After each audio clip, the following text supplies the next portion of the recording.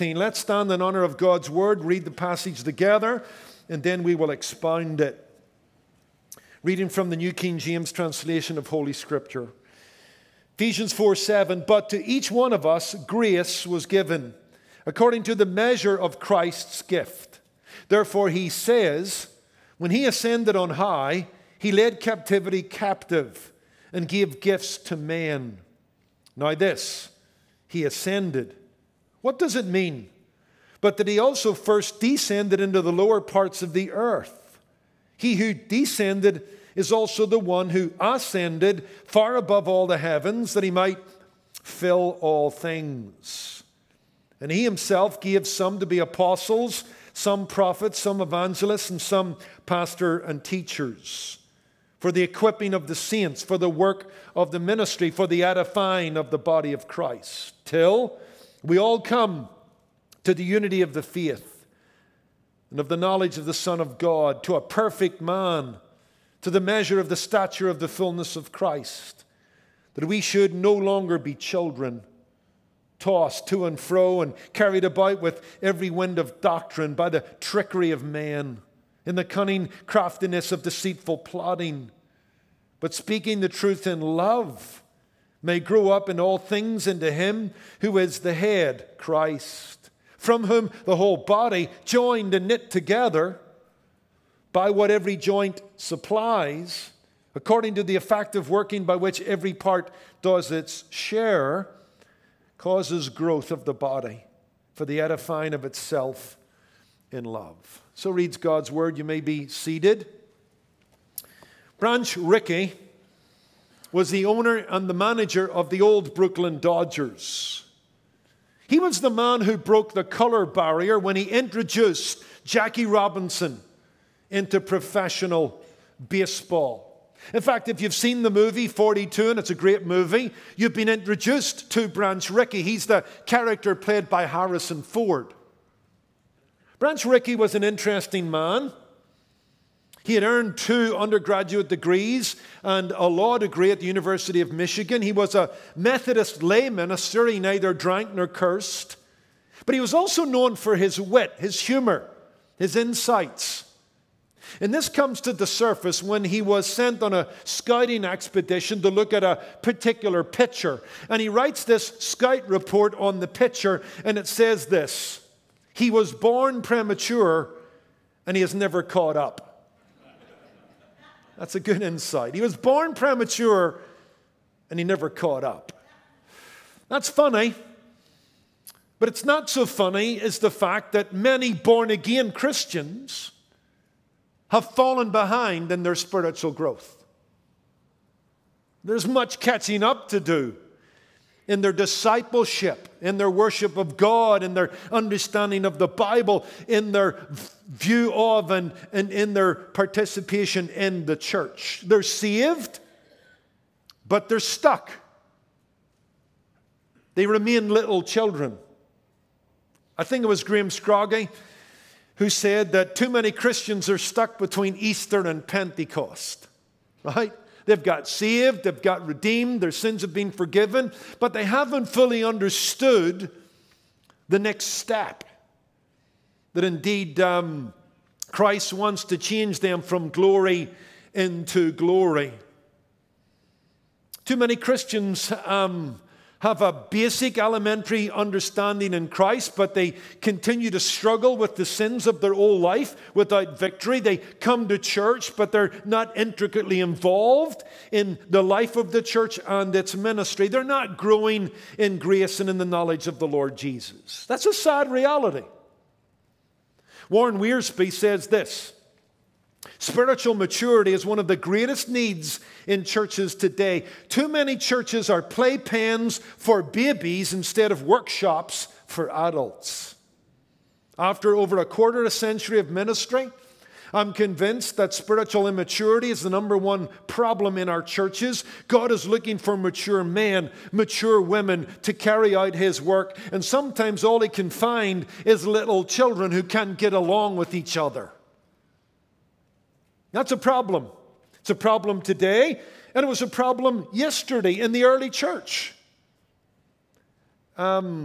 Christians were saved and stuck, even then, still in their spiritual diapers, not growing from childhood to adolescence and into maturity in the Lord Jesus Christ. That was Paul's complaint, right? Write it down, 1 Corinthians 3, 1-3. He says, I'd like to write to you as those who are spiritual, but right now you're carnal. Your division, your jealousy, your lack of humility in the exercise of spiritual gifts, it bothers me. I want to feed you with strong meat, but you're still in spiritual diapers, sucking on the milk bottle. We've got to help you move on. Same complaint by the writer to the Hebrews could have been Paul, maybe Luke, Barnabas, but in Hebrews 5, 12-14, again, he complains that they are still in their spiritual diapers, still sucking on the bottle when they could be chewing down and chomping down on real meat and growing. That's why in several places in the Hebrew letter, he says, let us go on to perfection. Let's go on. Not that you've come to Christ, let's go after Christ. Let's take up our cross and follow Him. Look, just as any parent wants to see their child grow beyond infancy into adulthood, so our Father in heaven wants to see us grow in the likeness of His Son. There are stages of growth that you and I have got to go through spiritually, just like we've got to go through physically. There's childhood, there's adolescence, there's adulthood. In fact, it's interesting, in 1 John 2, verses 12-14, John addresses three categories of Christians. Three stages of spiritual development. Listen to these words. I write to you, little children. There's the first category.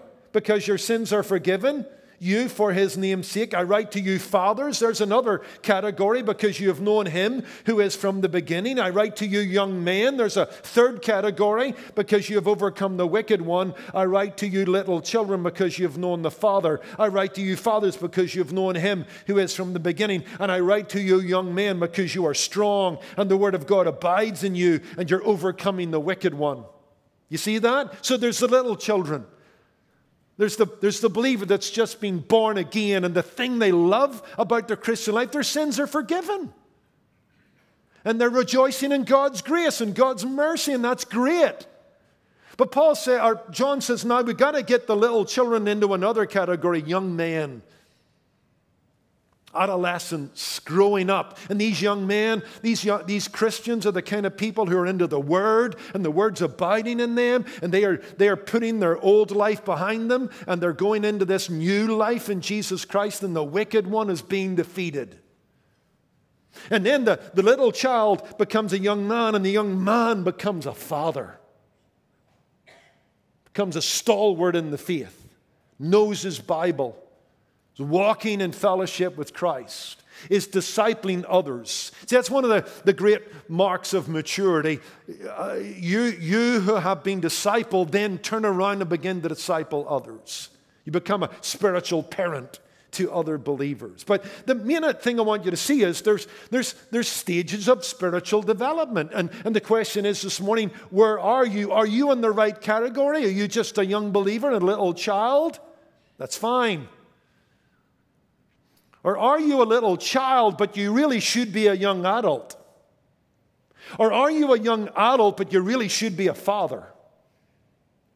So with that said, let's go to Ephesians 4, because Ephesians 4, 7-16 is all about growth and how it comes about and how you and I make these transitions across the stages of spiritual maturity. See, what does Paul say here in verse 14? I don't want you to be a child any longer. And what does he say in verse 13? I want you to be a perfect man. I want you to grow from childhood to adulthood in the Lord Jesus Christ. I want you to mature. I want you to develop. And he's made an argument that comes about through the implementation of spiritual gifts in the life of the body. The immediate context is the role of the pastor-teacher, feeding the flock. giving the Word to the church, and the Word helps the church grow. And as you and I minister to one another through our own spiritual gifting, the church grows and matures and edifies itself. So that's the context. He's talked about unity and talked about diversity, and now he's talking about maturity. Unity without diversity is a dull uniformity. Diversity without unity can spawn anarchy, and that's why unity and diversity needs to be balanced by maturity. And that's the verses we are looking at. Paul's challenge to the Ephesians is that they must never be content just to have escaped hell. They should never be content just to reach heaven. They're not to put their feet up after coming to Christ. No, they are to grow into full stature in Christ, verses 12 through 13. We must go on in the Christian life until the life of Christ is fully realized in our life. So let's come and look at these verses. We've been looking at the distribution of gifts. We've looked at the description of gifts. And now from verse 13 through 16, we're going to look at the design of the gifts. And the design of the gifts is the maturing of the church, the growing of the body of Christ, the developing of disciples. The design of the gifts. Remember what we said, but it bears repeating?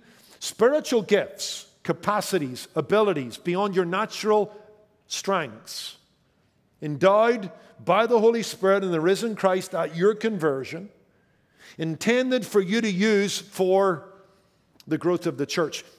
Spiritual gifts are not toys to play with, and they're not weapons to fight with. They are tools to build with. We see this here. Having talked about the grace and the gifts of the ascended Lord, and we've identified some of those gifts. In today's church, it would be evangelists and pastor teachers. Those gifts were given for the equipping of the saints to do the work of the ministry, so that, look at verse 12, the church would be edified and would come into unity of the faith and grow up in the stature of the fullness of Christ.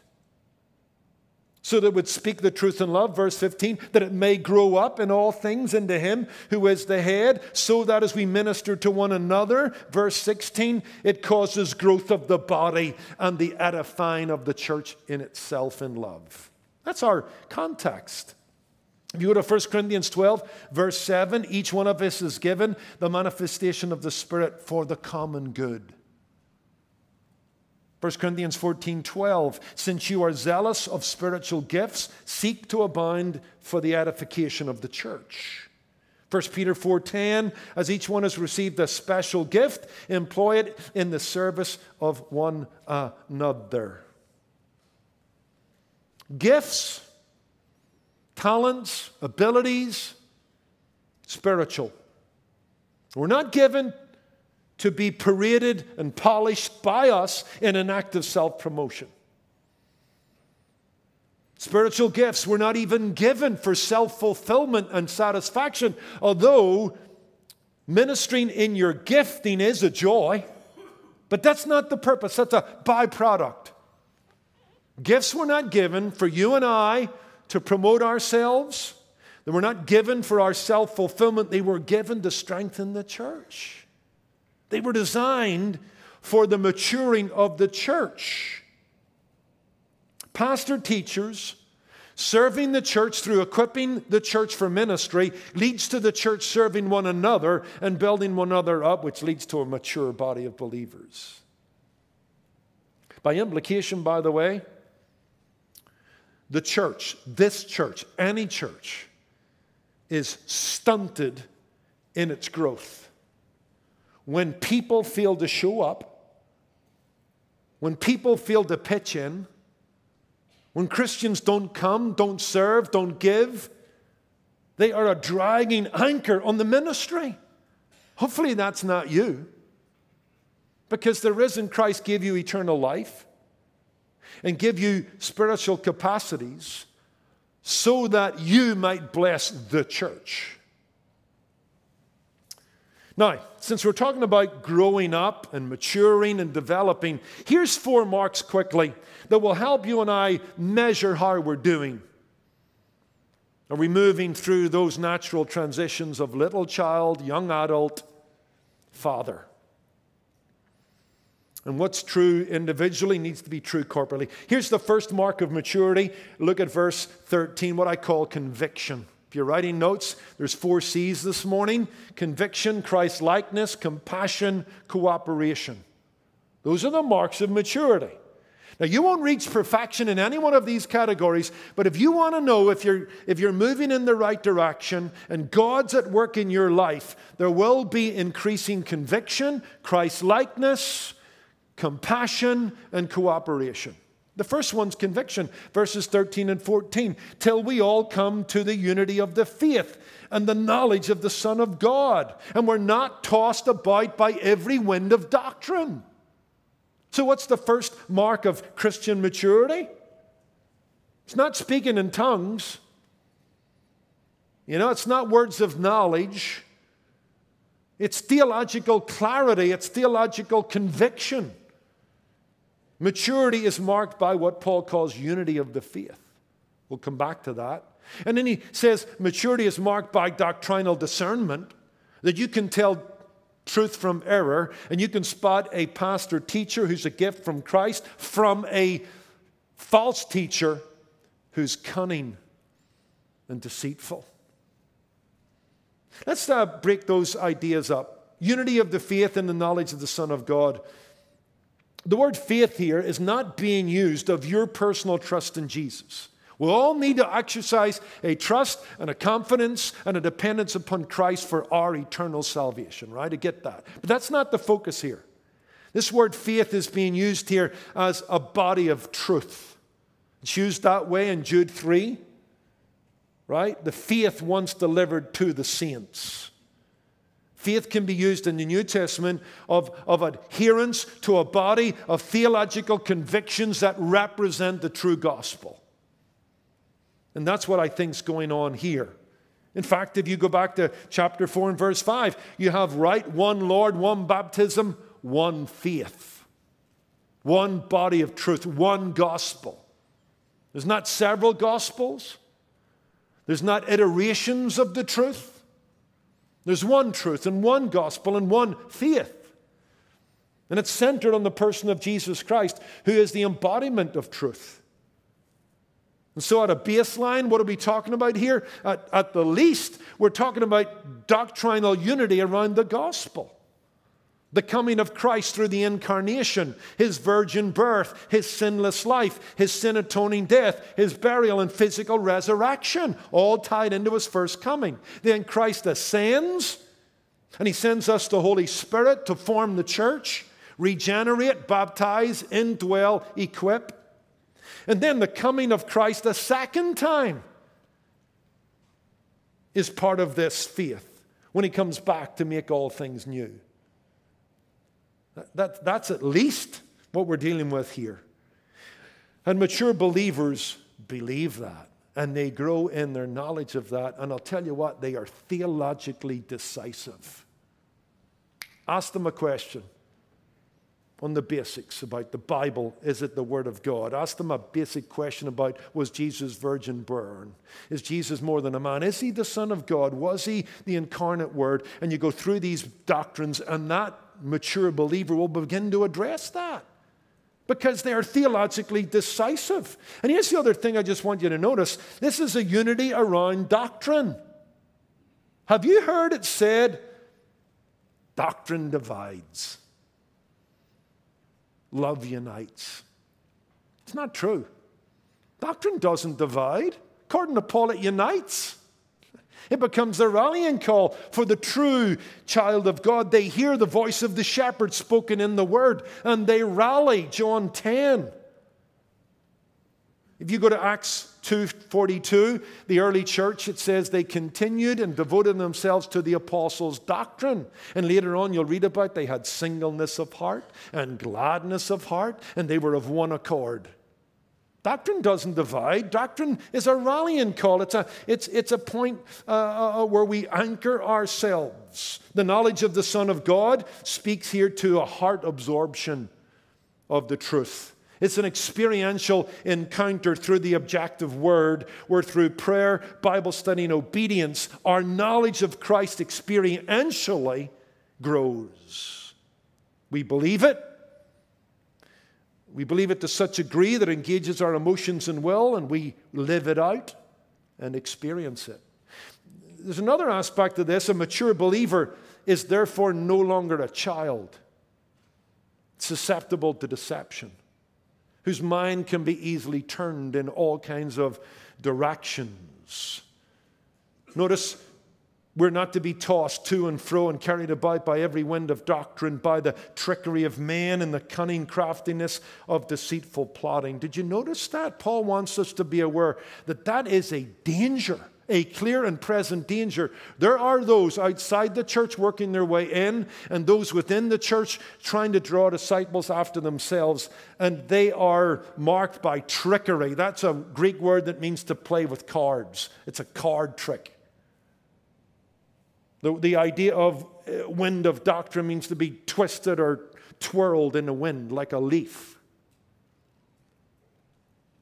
And there are people who are cunning and crafty and deceitful, who take elements of the gospel and then they add stuff to it that destroys it, or they take stuff from it and make it hollow. And throughout the church's history, you've had fads and trends of false doctrine. We're warned in 2 Timothy that a time will come when they will not endure sound doctrine, but heap to themselves teachers having itching ears. So that sounds interesting. Have you read the latest book? That God's a black female? That was the shack, wasn't it? All kinds of stuff going on in the church. And Paul says, now, a young Christian can be hoodwinked. And we need to guard the flock and help the young believer. But we've got to help them become discerning and doctrinal so that they don't get blown about by every wind of doctrine. The next theological shiny object. Immature believers can get carried away by the latest and greatest theological fad. So Paul says, no. God wants us childlike but not childish. See, God wants us childlike. What's the mark of childlikeness? Humility, innocency, trust. They're all beautiful qualities, and Jesus says, I want that in you, those who belong to my kingdom. But childishness, that's a whole different thing. One of the marks of childishness or an infancy is they change, you know? They think they want one thing, and then they see another thing, and therefore they want that thing. You know, take your child into Baskin-Robbins and the 31 flavors, and you'll be there for 31 minutes as they decide, oh, is it vanilla? I want chocolate. No, I want strawberry. Or they're playing with a nice toy, and they're content until they see someone else playing with a different toy. And they're unstable, and they're always shifting their opinions. Paul says, we don't want that. Mature Christians have a solid theology. They have a good conviction about the great fundamental doctrines of the church. And that maturity about the Word comes through an interaction with the Word.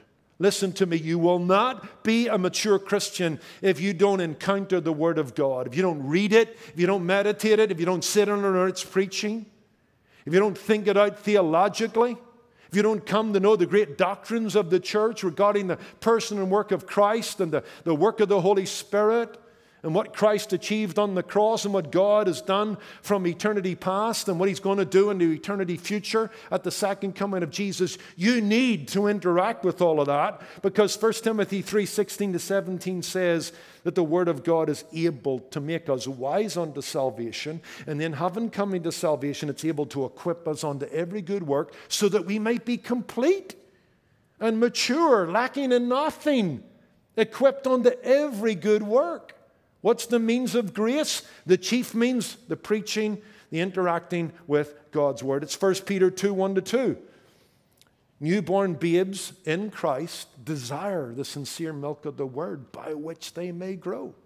Romans 10, 17, faith comes by hearing, and hearing by the Word of God. We'll get to Ephesians 5:25 at some point, and we read that the bride of Christ is to be washed in the water of the Word. You've got to be constantly washing yourself in the Bible, getting the filth and the grime off life around you that's trying to attach itself to you and worm its way into your heart. We've got to be cleansing ourselves, putting away malice and filthiness. We desire the sincere milk of the Word so that we can grow. Listen to these words by Warren Wiersbe, since I quoted him earlier. This is helpful. Your Bible provides exactly the diet you need to become a mature, balanced Christian. God's Word is bread. Man shall not live by bread alone, but by every word that proceeds from the mouth of God. God's Word is milk. A newborn babe desires the pure milk of the Word so that they can grow. The Word of God is solid food. I feed you with milk and not with solid food, 1 Corinthians 3, verse 2. And the Word of God is honey. Its words are sweeter than honey. And Wiersbe says this, perhaps these four images of God's Word, right? Milk, bread, meat, honey. Perhaps these four images of God's Word suggest stages in our spiritual growth. As newborn babes, as new Christians, we receive and swallow the milk given to us by others. It's pre-digested and it's prepared. And we sit under it and we are nursed through it and by it. As we grow older, we learn to appreciate and appropriate the bread, and we can end up feeding ourselves. With further growth, we learn to chew on the solid meat of doctrine and theology. Pediatricians warn us that honey isn't good for babies, but it doesn't take long for a child to discover the sweet things available in the cupboard. However, we aren't ready for the sweetness until we take the bitterness with it. Remember, life has to be balanced. I think that's good. Right? Childhood, young adult, father. Milk, bread, meat. Where are you in your Christian life regarding those things? Talking about the Word of God, let me quote. Some of us heard this live at the funeral of a brother here, Lonnie Wick, whose son was in from Europe, a TMS grad, a friend of many of us. And at his father's funeral, he remembered what his father had shared in the early days of his ministry as he headed off with his young family to Europe to be a witness for Jesus Christ. Here's what his father, Lonnie, said. What a joy to see your growth in your faith and to see your desire to obey God and do His will. Always let God's Word be your guide in all your pursuits. Spend time in it each day. Always balance your knowledge with action. People will fail and disappoint you, but God will always be faithful. When making an important decision, go to His Word. When you're discouraged and the outlook seems dim, go to His Word. When your faith is challenged and you don't have answers, go to His Word. As our world changes and the winds blow through the church, issues become clouded and confusing, go to His Word. When the days seem long and you're tired and the task ahead impossible and you feel like quitting, go to His Word. God's Word is a constant source of strength and encouragement and contains all we need to be what Christ wants us to be. You will always be in my prayers, son. I'm proud to have you as my child. Always obey God's Word, whatever the cost. Always go to His Word. That's what we're at here. Go to His Word. It's a light unto your path and a lamp unto your feet. It will equip you unto every good work. Number 2, we've got to speed up. Christ-likeness. Here's another thing that maturity produces and another measure. That we would come into the unity of the faith, the knowledge of the Son of God, to a perfect man, to the measure of the stature of the fullness of Christ. Maturity, then, is measured by nothing less than an expanding conformity to likeness to Jesus Christ. Christ in all His glory, that is, Christ glorified, He's the target we aim for. We want to reflect His grace, His glory. The corporate body of Christ is to reflect the head, John MacArthur, the church in the world is Jesus Christ in the world. Because the church is now the fullness of the incarnate body in the world. Ephesians 1:23. We are to radiate and reflect Christ's perfections. Thus, the goal is that the church would grow to complete Christ's likeness so that when the world looks at us, they get a glimpse of Him. So that's what the church is. We're now His body. The incarnate Christ is at the right hand of God. He now indwells this body, the church, made up of various parts. And we're to grow, we're to take on His likeness so that the world still sees Him and encounters Him through us. That's what maturity is. That's what growing in grace and in the knowledge of the Lord Jesus is. In fact, let me tell you what that looks like, how you bring that about. Look at verse 15. Speaking the truth in love may grow up in all things into Him who is the head. Into Him who is the head. That's got to mean submitting to His lordship. He's the head, right? Chapter 1, 22 and 23. He's got authority over the church. He commands our actions and our reactions. What we've got to do, we've got to grow into that. You know? On the front end of our Christian life, we tend to embrace Christ as our Savior. But we've got to grow in the knowledge of Christ our Lord. And we've got to submit to His lordship and do His will. One writer was very helpful here. Think about this. A baby's head, a brand new baby, a little newborn, the head is always larger than the body. Have you ever noticed that? I mean, proportionally, a baby's head is much larger proportionally to the body. But as that child grows, the body begins to fill out and grows into proportion to the head. And it's a wonderful analogy. Paul's kind of taken that analogy. You know, Christ is the head. He's perfect. He's fully formed. He fills all things. And we need to grow into that as His body.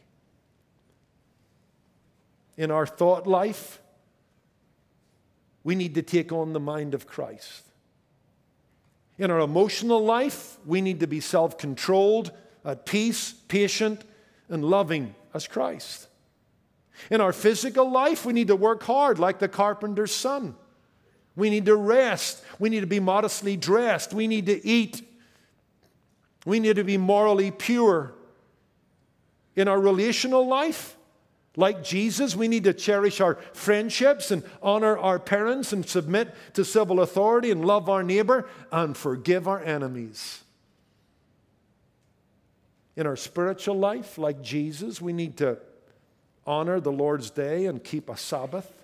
We need to be selfless in our service, fasting and praying. We need to be in fellowship with those in Christ. We need to love the Scriptures, and we need to be involved in discipleship and evangelism like Christ. That's what it means to grow into the head in all things. How are you doing? Are you looking a little bit more like Jesus this week? This year? That's the measure. It's not how many meetings we've come to, many sermons we've digested, or we've worked through 600 pages of a systematic theology, which are all helpful, by the way, all means of grace. In no way am I denigrating those. I'm just saying, what have they produced?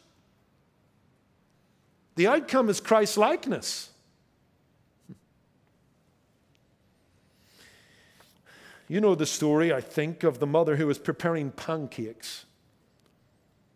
And her two sons, Kevin and Ryan, were fighting over who was going to get the first one.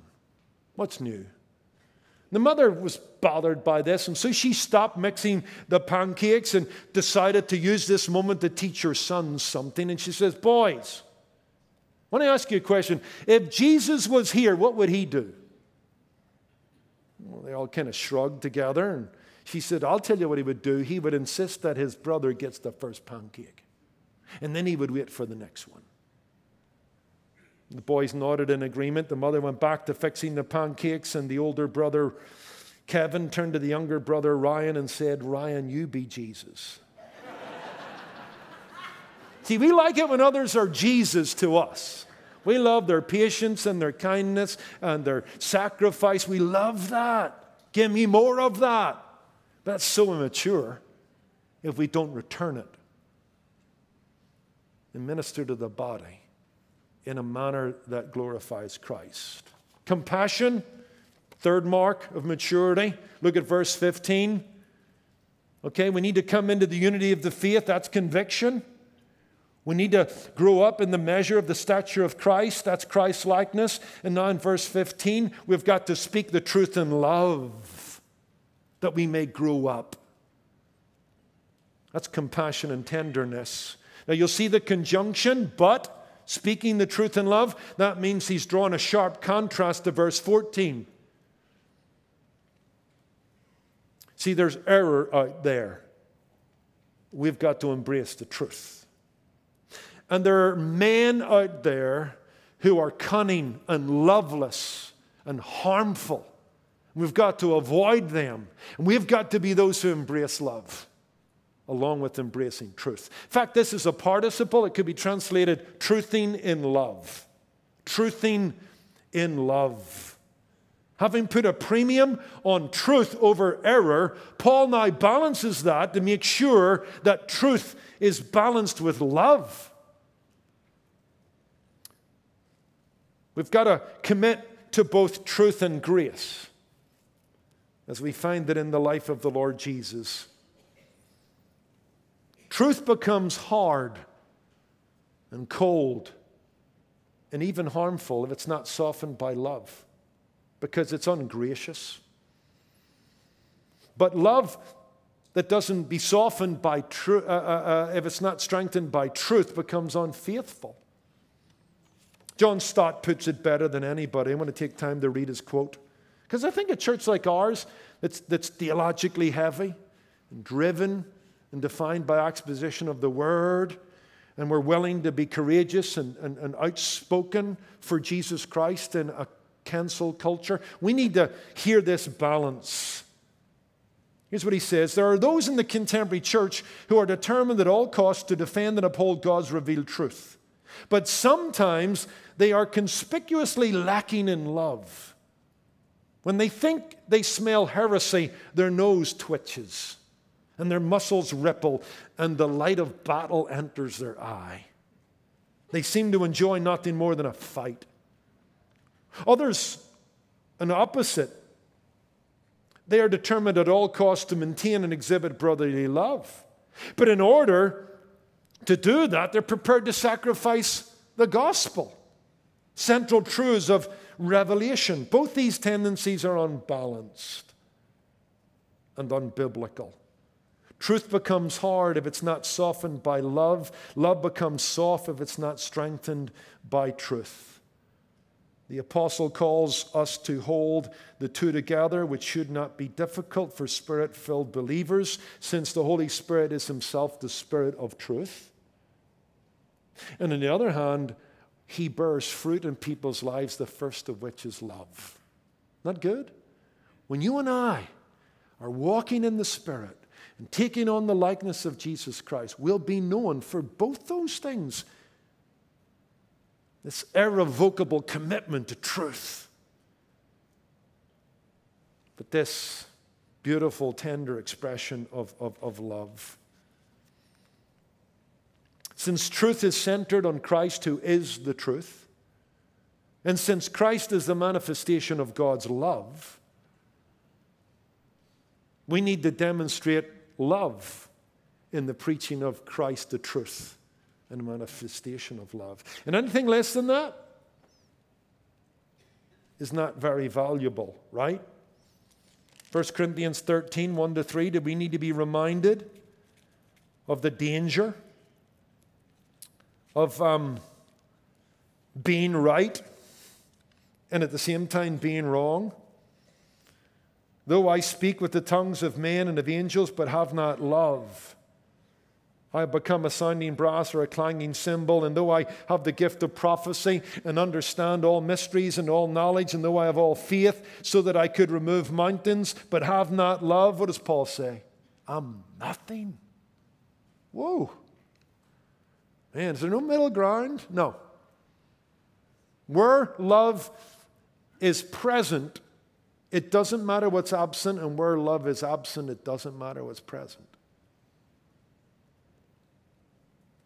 And though I bestow all my goods to feed the poor, and though I give my body be burned, but have not love, it profits me nothing.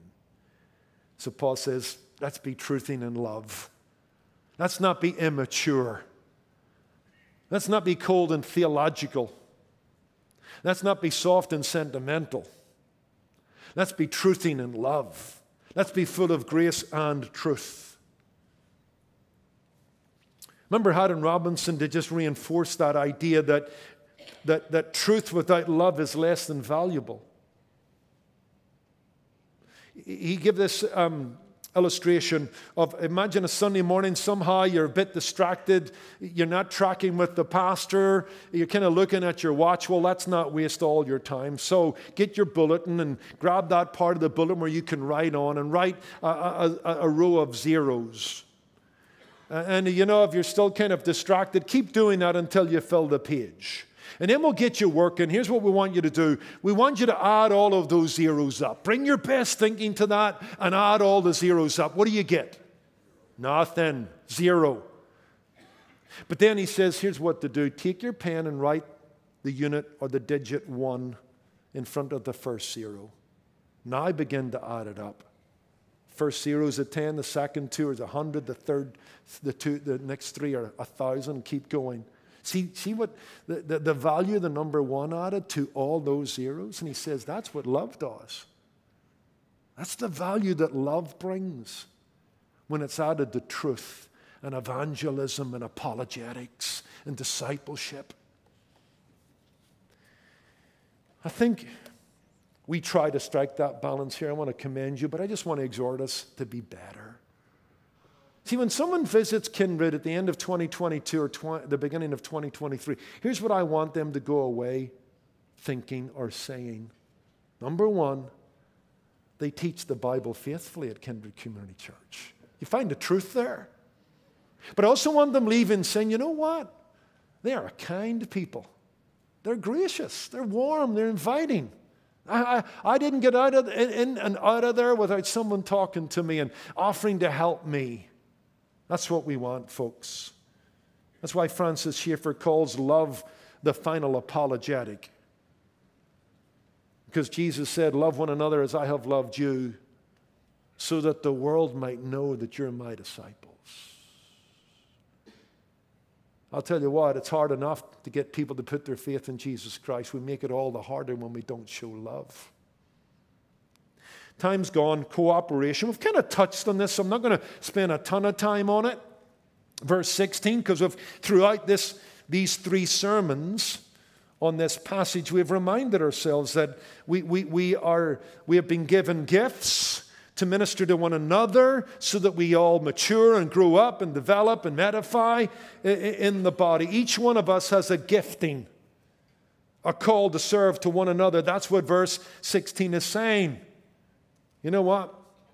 When God saves you and places you into the church, it's like when He put that first man and woman together, He fitted their body parts together. He wonderfully made, right? Intricately put together. And Paul takes that image of the body and he applies it to the church, and he just says, as there are no redundant parts in your body, there are no redundant Christians in the church. We've all got a role to play. We've all got a contribution to make. We're all critical. You're absolutely critical to Kindred Community Church. What God wants us to do, we will never pull off unless you help us do it. That's what verse 16 is saying. Each of us are critical. Just like every part of our body, seen and unseen, large or small, it all contributes to the health and effectiveness of the church. We are not only dependent upon Christ, we are dependent upon each other. So as we close,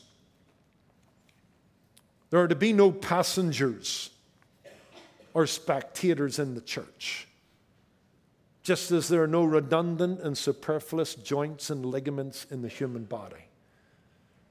Everyone has a role to play, something to share, a contribution to make, so that Kindred Community Church and the believers in it go from childhood to adolescence to adulthood and we become this attractive, robust witness for Jesus Christ. You need to use your giftedness. As the team comes up, listen to this little parable. It's a story about 4 people in a church. One was called everybody, the other one was called somebody, and the other one was called anybody, and the other person was called nobody. Now listen to what happens. The church had a financial responsibility, and everybody was asked to help. Everybody was sure that somebody would do it. Anybody could have done it, but you know what? Nobody did it. It ended up that everybody blamed somebody when nobody did what anybody could have done. Then the church grounds needed work. And somebody was asked to help, but somebody got angry about that because anybody could have done it just as well. And after all, it was really everybody's job. But in the end, the work was given to nobody. And nobody did a fine job. On and on this went. Whenever work was to be done, nobody could always be counted on. Nobody visited the sick. Nobody gave liberally. Nobody shared their faith. In short, nobody was a very faithful member. Finally, the day came when somebody left the church and took anybody and everybody with them. Guess who was left? Nobody. Kind of Paul's driving at that in verse 16. Let's pray. Lord, we thank you for this passage. One, we thank you for the gifts that you've given us, the gift of your Son and the gift of eternal life and the gift of the Holy Spirit and the gifts of the Holy Spirit. We thank you for the gift of evangelist and pastor teacher, for the equipping of the saints, for the work of the ministry, for the edifying of the body. Lord, help us as a pastoral staff, as a body of elders and deacons to minister to this church, to equip them, to give them the best chance at growing in grace and in the knowledge of the Lord Jesus. And I pray that each member of the church who are priests before you would embrace that challenge, that they would not remain a nobody, but they would become a somebody who's helping everybody so that the church may grow into full stature in the Lord Jesus. Lord, if we are hitching a ride today on the church bus, help us to change. There's no room for passengers. We've got things to do. There's ministry to accomplish. There's gifts to apply.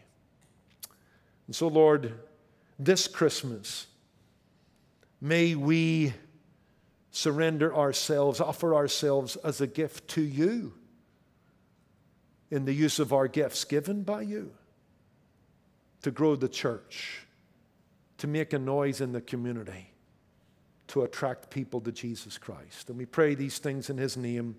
Amen.